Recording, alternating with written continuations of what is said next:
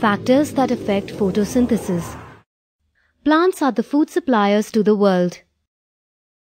Even carnivorous animals like the lion and tiger, which do not eat plants, are indirectly dependent on them, as they eat herbivorous animals which eat plants.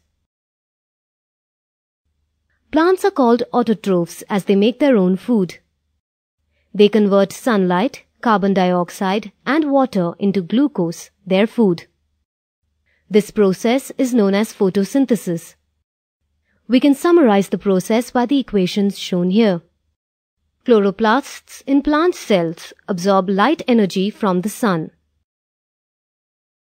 In photosynthesis, CO2, carbon dioxide, and H2O, which is water, are combined to form C6H12O6, glucose, and O2, oxygen. Pluck a green leaf from a plant growing in sunlight. Boil it in water for a minute to kill all the cells. Now put it in a test tube containing spirit.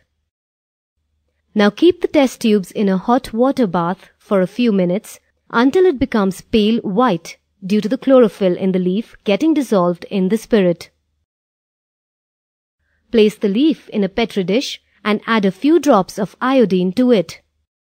The leaf turns blue-black, showing the presence of starch.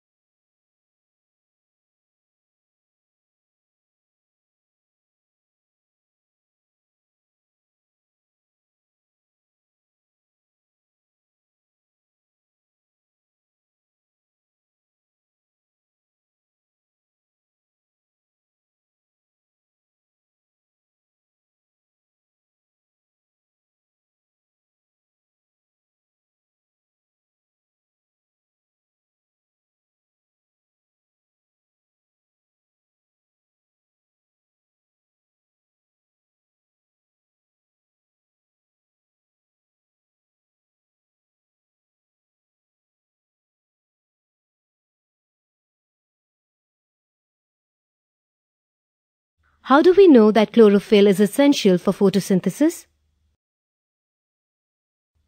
Take a variegated leaf which is only partly green. Test the leaf for starch.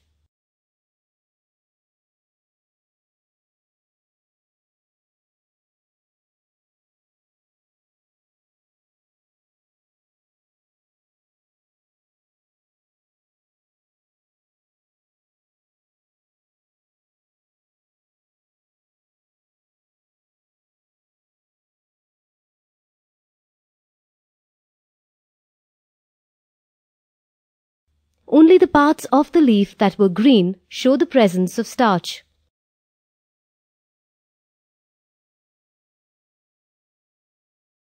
A simple and interesting experiment can show us the importance of sunlight for photosynthesis. Keep a potted plant in the dark for a day. No starch will be formed in the leaves due to the lack of sunlight. Cover a part of the leaf of the potted plant with black tape to cut off the sunlight to that area. After 1 day, remove the leaf and test for starch.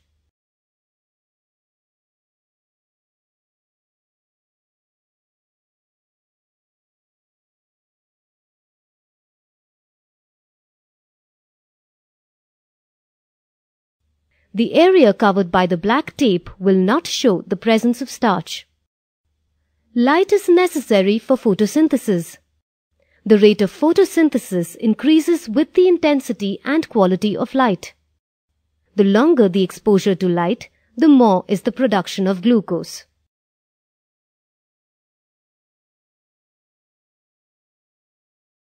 The enzymes that carry on photosynthesis work best at certain temperatures.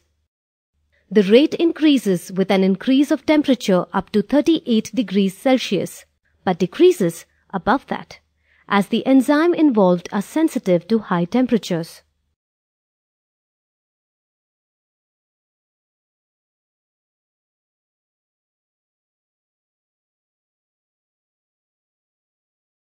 Water is very important for photosynthesis, and a shortage of water decreases the rate of photosynthesis. Only a very small percentage of the water absorbed by the plant is used for photosynthesis, and the rest is lost due to transpiration.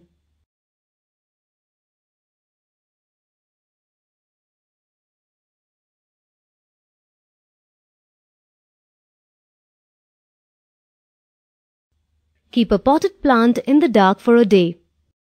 No starch will be formed in the leaves due to lack of sunlight. Insert a leaf of the plant in a bottle containing caustic potash. If the leaf is tested for the presence of starch the next day, it will not show the presence of starch as the carbon dioxide in the air was absorbed by the caustic potash in the bottle and was not available to the leaf for photosynthesis. Any other leaf from the plant would show the presence of starch. The rate of photosynthesis decreases when there is very little carbon dioxide present in the air.